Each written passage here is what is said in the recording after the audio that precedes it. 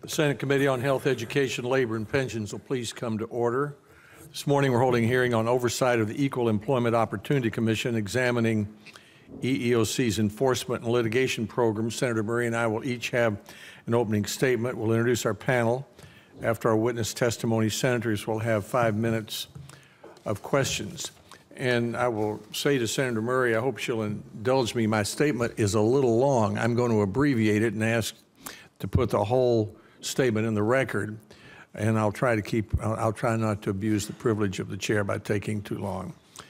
Exactly 6 months ago, I sat in the ranking member's chair and I voted against Mr. Lopez's nomination as the EEOC General Counsel. I said then that I believed he'd placed too much emphasis on litigating high-profile lawsuits at a time when there were more than 70,000 complaints of workplace discrimination that had not been investigated. Since then, the lawsuits have continued, the agency has suffered embarrassing rebukes from the courts, and the backlog has grown. We're here today to find out why such an important agency with such a critical task has gotten so far afield of its mission. I know our country's history. I stood on the Mall in 1963 when Martin Luther King delivered his I Have a Dream speech. My friend George Haley died last week. He was admitted to the University of Arkansas Law School in the 1950s and had to sit in a room by himself because he was an African American. I've tried in my public and private life to support equal rights, but what's going on in the EEOC, in my view, is not consistent with the noble actions that I just described. My 4 chief concerns, and I'll hit them briefly. 1, the Commission is pursuing investigations that may not involve a complaint, while the backlog of complaints has grown to 75,000. 2, the Commission is losing lawsuits and receiving embarrassing rebukes from the courts, wasting taxpayer dollars. 3, instead of following law, the EEOC is focused on, quote, developing the law, creating regulatory guidance without any notice or comment. 4th, there's not much about the Affordable Care Act that this committee and the President agree on, but one thing was employee wellness programs, and the EEOC created conflict with the committee, with the President, with 3 departments of the Obama administration and their regulations, and now has offered a rule to try to solve the problem that exceeds the EEOC's authority, in my judgment, and doesn't solve the problem at all. First, investigations without a complaint. In my view, the EEOC is spending too much time initiating lawsuits from investigations which were begun without an individual filing a complaint, and with a clear intention by the agency to achieve a maximum amount of publicity. For example, investigating at least 3 accounting firms, at none of which there was a complaint, rather where partners have voluntarily adopted a mandatory retirement age, or the Texas Roadhouse restaurant chain, where you're investigating age discrimination because the hosts, bartenders, and servers seem too young. There were apparently no complaints when it started. To make sure you have complaints, the agency is actually advertising on Craigslist to churn up more complaints. At the same time, the number of complaints that people actually aggrieved have filed with your agency has increased to 75,658. Court rebukes. 6 months ago at our hearing, I read some embarrassing words from a unanimous 3-judge panel of the 6th Circuit Court of Appeals, which said of an EEOC case, EEOC brought this case on the basis of a homemade methodology crafted by a witness with no particular expertise to craft it, administered by persons with no particular expert to administer it, tested by no one, and accepted only by the witness himself.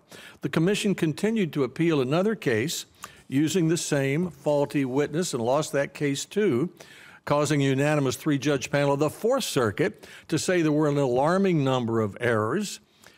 In a concurring opinion, one of the judges said the Commission's conduct in the case suggested an exercise of vigilance has been lacking.